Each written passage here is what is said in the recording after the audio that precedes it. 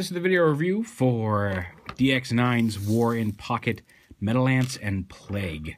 This is the second set of War in Pocket figures. The first, of course, being Ironhide and Blur, or Cardinal and Speedo, which we'll get to. This one comes in the same kind of nice little box, MEDILANCE and Plague, which is, of course, we recognize as Ratchet and Scourge.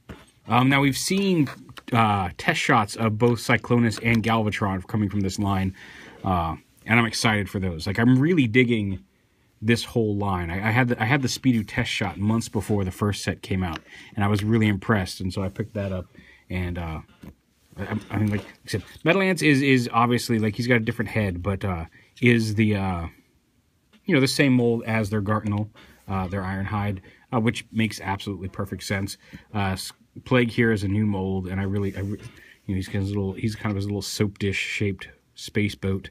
And he's pretty fun. There is like a minor warpage here on one of my wings. You can see that this doesn't sit quite even right here. Easy enough to fix with a hairdryer when I get around to it, and honestly not the end of the world as it is. Just something to point out, but still a very cool little space figure. His head is right here, but he has kind of like an automorph built in here, so you can't actually pop his head up to give him that head on a boat that you could do with some of the toys.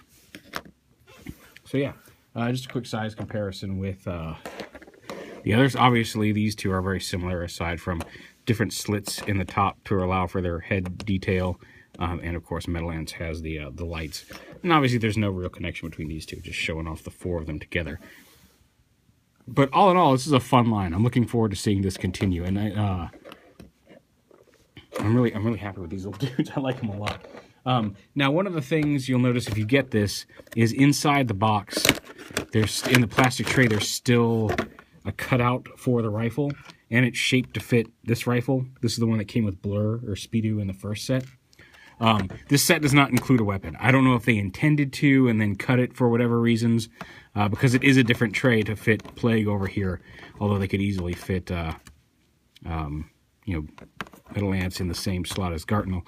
They did cut a new tray, it looks like. So why that's there, I have no idea. But if you get this, don't freak out. It's not missing a gun. This set does not come with one. You just get the figures, and you do get a little baggie with the instructions in it.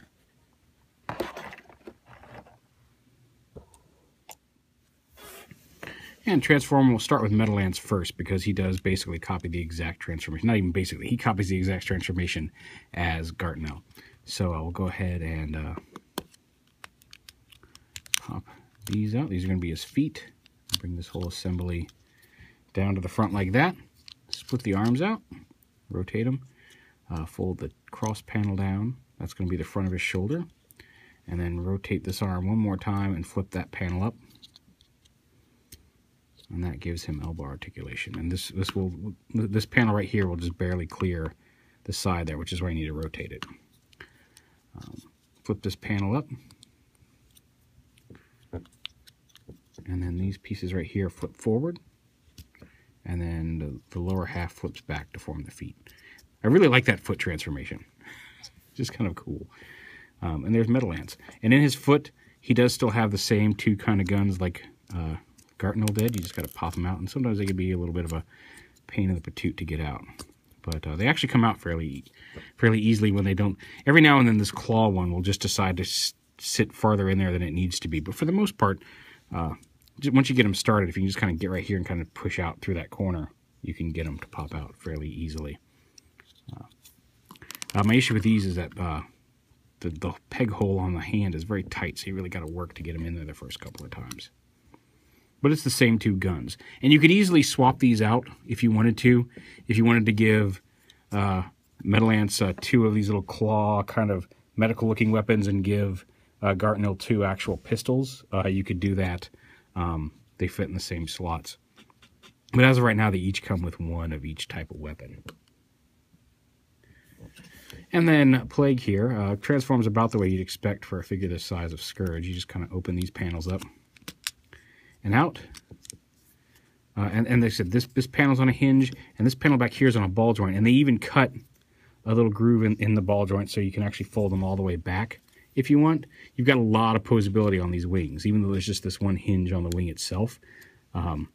you've got a lot of options for how you want to position it, which is really nice. They could have easily just made this a swivel to come out, but they didn't. And the arms come down, rotate them like that, and then flip the hand all the way down.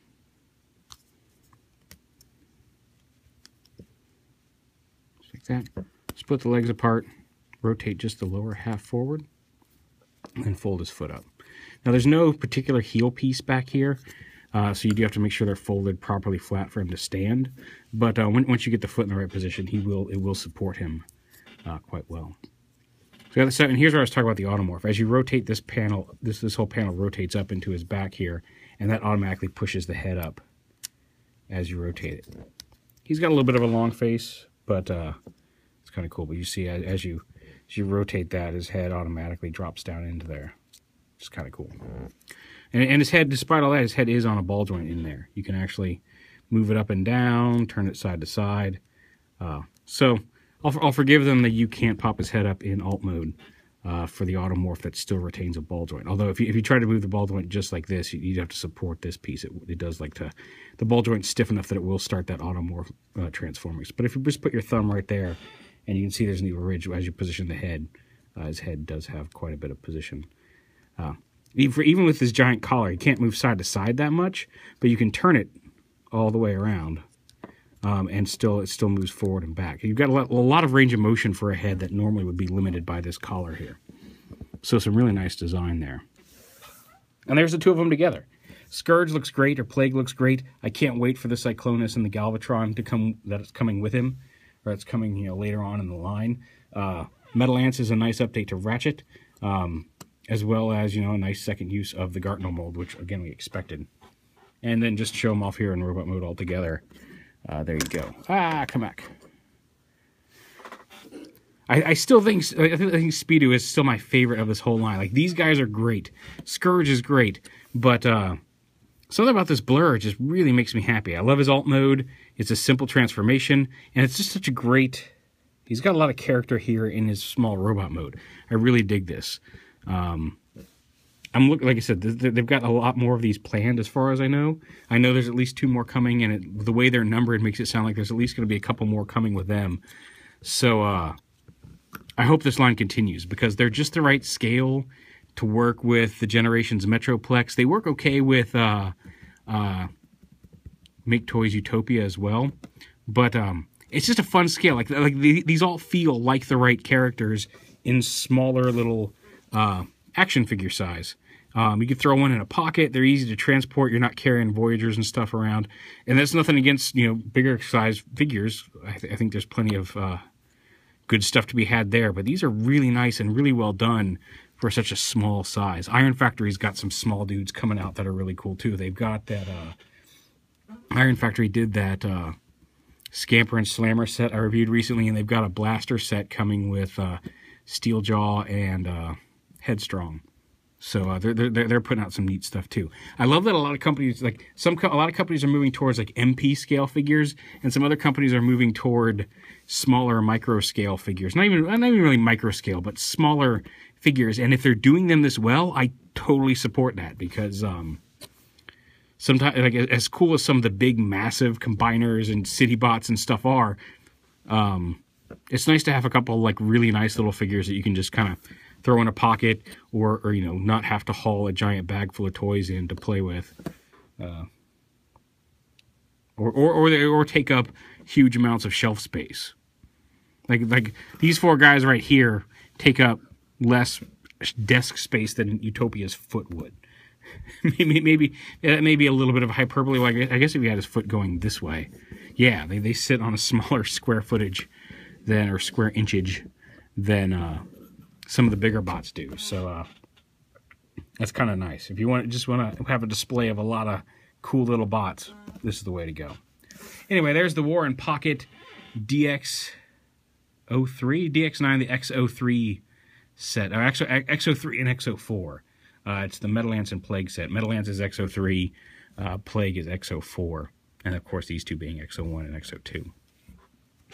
So yeah, check them out. Definitely, these guys I have no problem recommending if you like any of these characters. They're fun little versions of those guys. And and I do quite like them.